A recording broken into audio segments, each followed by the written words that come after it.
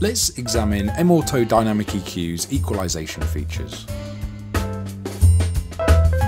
The plugin is definitely well equipped enough to become your versatile go-to EQ.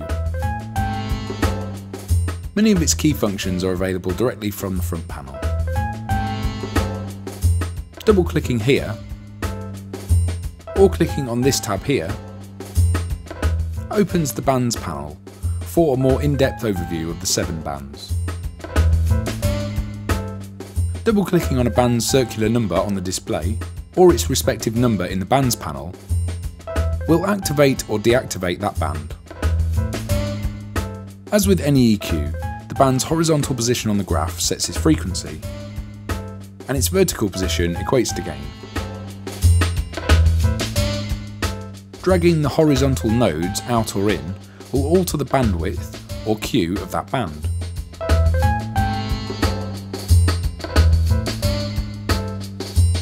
The vertical node controls dynamic gain, which we'll look at later. And again, these parameters can also be set in the bands panel.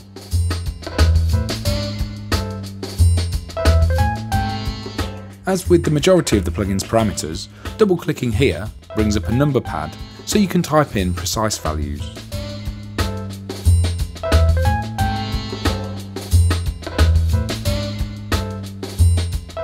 In addition to these 7 bands, you can quickly apply either a high or low pass filter by dragging the vertical red lines at either side of the EQ display.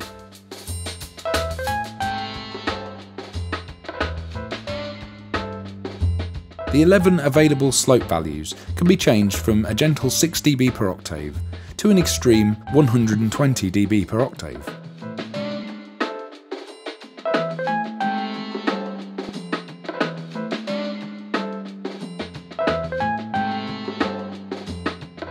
When the Auto Listen tab is enabled, clicking on a particular EQ band will solo its effect.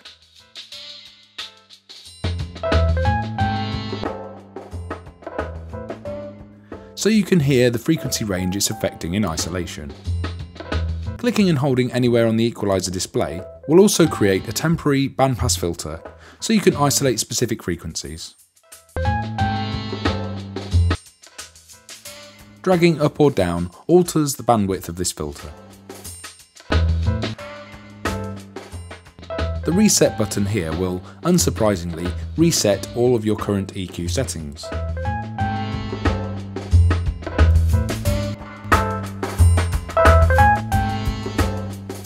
The invert button gives you a handy way to completely invert a boost or cut, useful when pinpointing resonant frequencies with a narrow peak boost.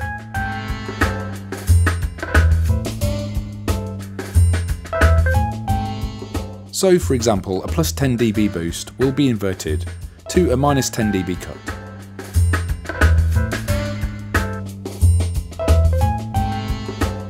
To open a particular band's in-depth settings menu, click on a band icon here, or right-click on the band number on the main display.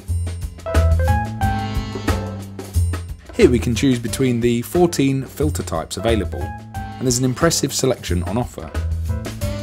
There are true non-resonant shell filters created using Melda Productions' adjustable slope technology, and these are unique because they can be as steep as you want, but not resonant at all.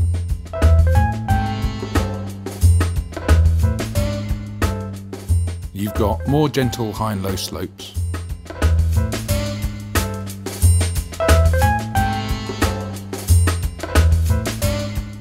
resonant bandpass, notch and peak,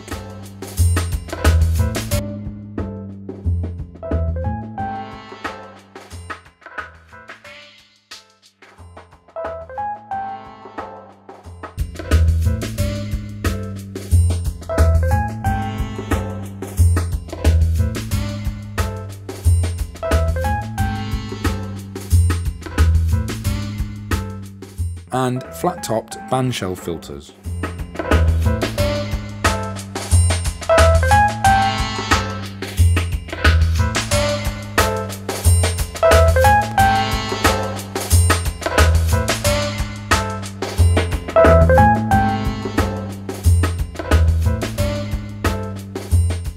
The general panel gives you access to parameters we've already explored both on the EQ display itself or in the previous bands panel. Here you can also choose which particular channel a band will be affecting.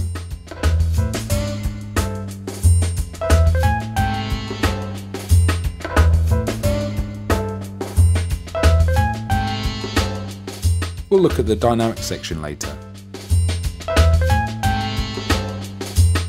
The harmonics panel gives you the ability to add up to 16 harmonics on top of the fundamental frequency of each EQ band. So you can increase or decrease discrete tonal components of a sound with relative ease. When at its default 0%, the depth parameter does nothing.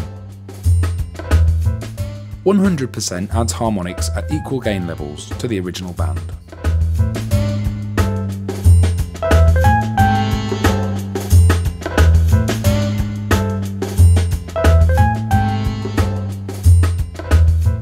Negative values will alternately boost and cut odd and even harmonics, useful for creative effects.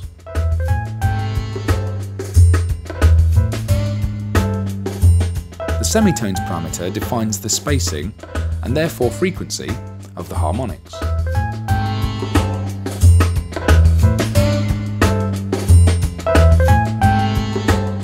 The linear button allows you to toggle between logarithmic and linear modes.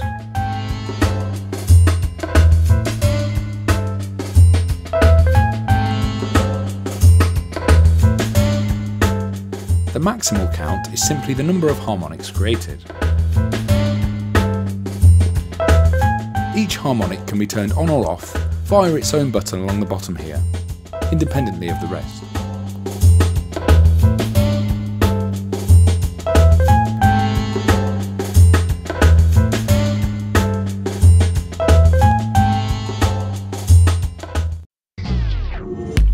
Download over 30 exclusive plugins. Get hundreds of pro-quality samples and power up your production skills with in-depth tutorials. We break it down for you step by step, and you'll see exactly how it's done in expert video guides and producer masterclass sessions with pro producers.